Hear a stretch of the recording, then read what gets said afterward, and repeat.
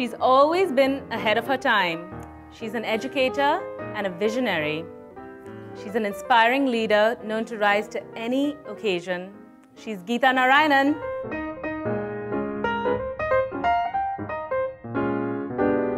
So we can either have a conversation right now, or I can just pull out your CV and read it for 20 minutes. What would you prefer? Conversation. All right.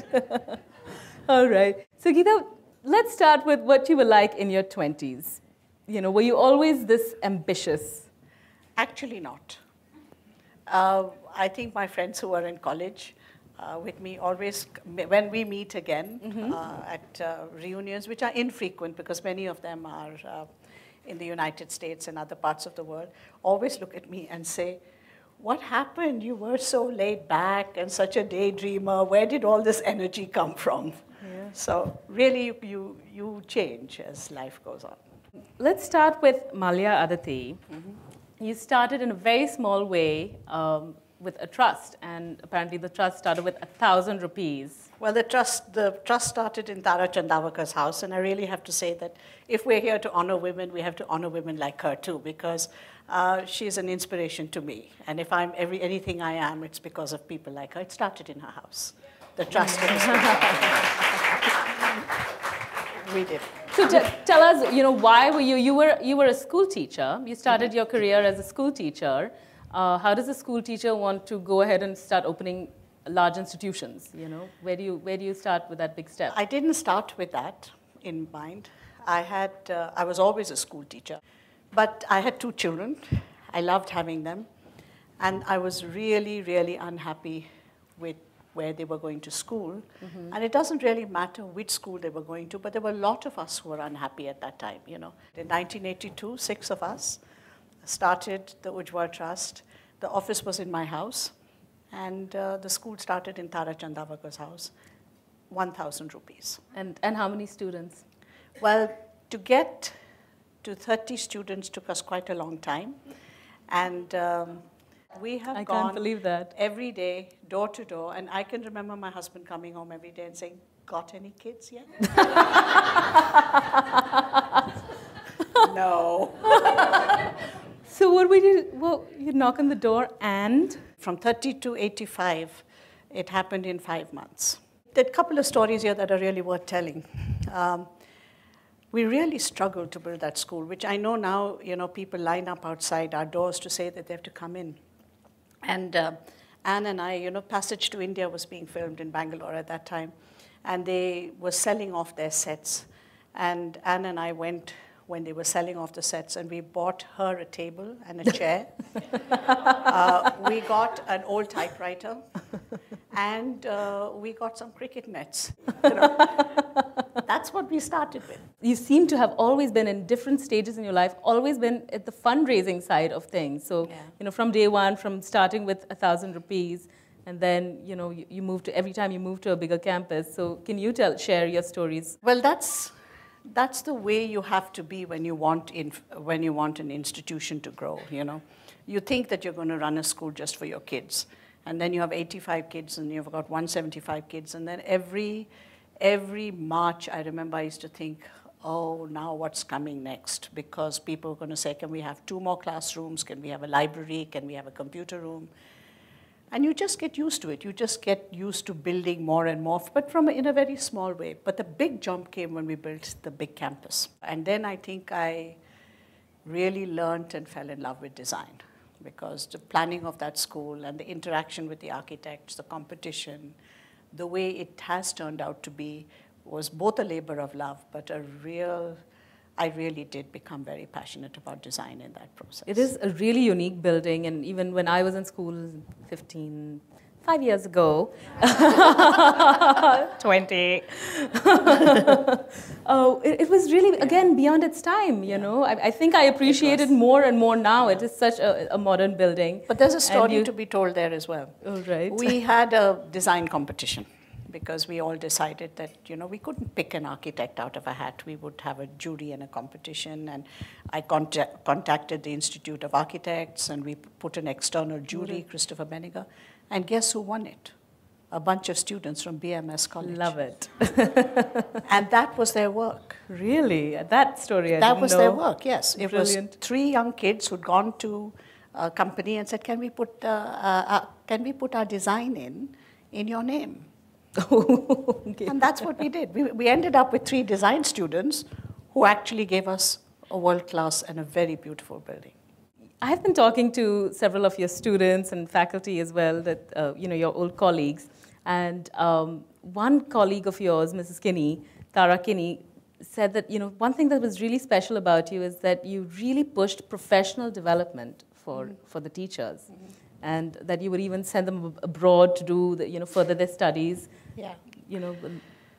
Well, that started with myself, because I did that in the mid-90s, 94 actually, to be specific. My husband was living in London at that time, and it gave me the opportunity to go back to study. And I have this habit that when I do something, I feel that everybody else has to do it as well.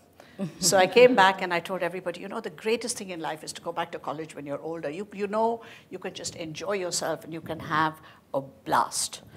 And then I said, well, who'd like to go next? And then, Anne looked at me and she said, well, Geetha, who's going to pay for this?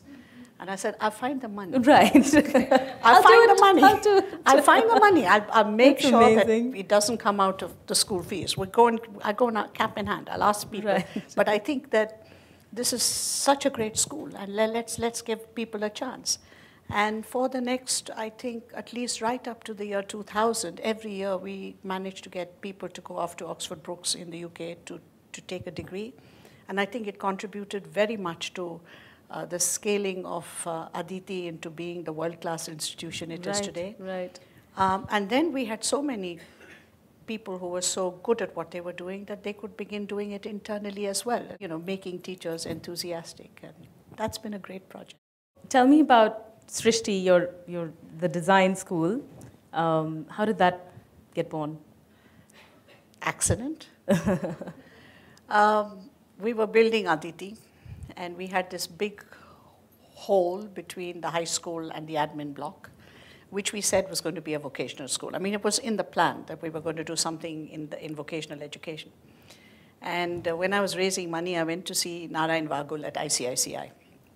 And after many pitches, and when you're meeting somebody as famous as Narayan Vagul, I was told that, look, you get 2 minutes with the great man, and in 2 minutes, he will decide whether he's ever going to talk to you longer than 2 minutes. But whatever I did and said, I can't remember what I said, but I obviously got a second chance. But when I went back to see him a second chance, he said, if you think I'm going to support more of the same, you're mistaken. You come back with a professional education program and a different institution run by the same trust, and I'll support it and you can finish your building.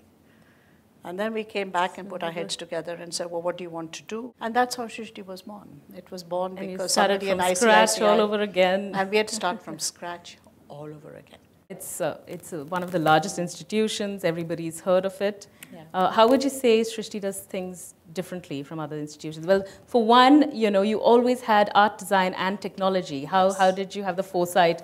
To include technology in this?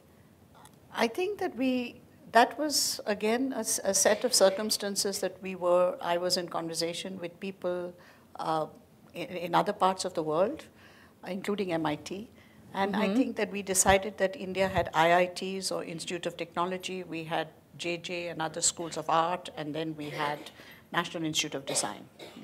And then we said, why don't we put it all together and call it Art, Design, and Technology?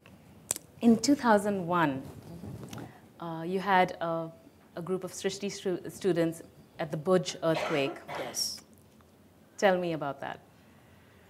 I can just feel the hair standing on end. It was the 26th of January, and I turned on the television just by accident, and they said, there's been an earthquake, epicenter Bhuj, and I knew that I had 26 of them. I had 3 faculty, and they said that it was Anjar. It was the worst 48 hours of my life, because when you have to get out there to find out, and they survived because of their collective good sense and I think the grace of God. That two or three of them were very seriously injured, including one faculty. But they held together, and it took us 48 hours to find them. I heard that your house was the epicenter of the rescue mission, and you had pulled whatever string that you could, and called the army, called the navy. You had mobilized. We did. It was a rescue mission. I never want to go back. I never want to go back to making those 26 calls that I had to make to those families to say, I don't know where your child is, but I'm going there. And we will do whatever it takes to bring them back. And we had to actually bring some of them back in very critically wounded conditions, but we did manage it. And I think it's really something that we will remember forever. But is it true that many of them went back to help out? Many of them went back to help out, and today I work in Kutch because of that too. I work with 6 NGOs on a board, and I go back twice a year and I take kids back because I always feel that it's a very special state, it's a very special place, and I'd like to continue to be associated with it. That's a true testament to the type of leader you are, If these poor kids would have been so traumatized, and they actually went back to go we help all the went community. Back. We all went back. That is fantastic, Geetha. Yeah. Do you feel like you've always been swimming against the current? And do you feel that game changers don't often get the popular vote? I think I've always been swimming against the current. And popularity has never been something I wanted, so I haven't missed it. It's tiring to have to swim against the current, but somebody has to do it. And if we're all happy with the status quo, Namu, there will never be change. I agree with you. I'm with you. Yeah, that's what this is about. Swimming too. That's what this is about. What about your work-life balance? Work's my life. Yeah. I think that's fair. Many people say, have you got a life? And I say, yes, I have my work. Yeah. I think that's fair. We're all searching for that, aren't we? So now, once again, you should all just look up her CV on LinkedIn. It's like, it's really gaining momentum, as the years pass. And so now, once again, you're in your 60s. Yes. And you are starting your first for-profit venture. I have started. I formed last year my first for-profit company called Pepper Slate. It's a design and innovation company. And again, I'm at the bottom of the ladder. We have no money, and we have to work our way up. So, we're just fascinated with your journey, Geetha, but I'm not going to let you go yet. Okay. I'm having my quickie with Geetha Narayanan. Ever considered politics? No. What time did you wake up today? 4:30. Embarrassing nickname. There has to be one. I think Sure Death, I think it was. That was an Aditi nickname. They used to call me Sure Death. Sure Death. How did you lose all this weight? That was called a combination of Ayurveda and willpower. I think it's a willpower. Fabulous. Put that on your CV. You're looking great. Thank you. Prefer cocktails and dinner or a thali lunch? Cocktails and dinner. Your greatest contribution to society? I think it's not a single contribution, but I think that I hope I give it to every single student or person that I've talked about, is the ability to do dangerous things and take a risk without being afraid of falling flat on your face. Mm-hmm. That's what I tell everybody, and I think people live that. Thank you, Geetha. Geetha Narayanan.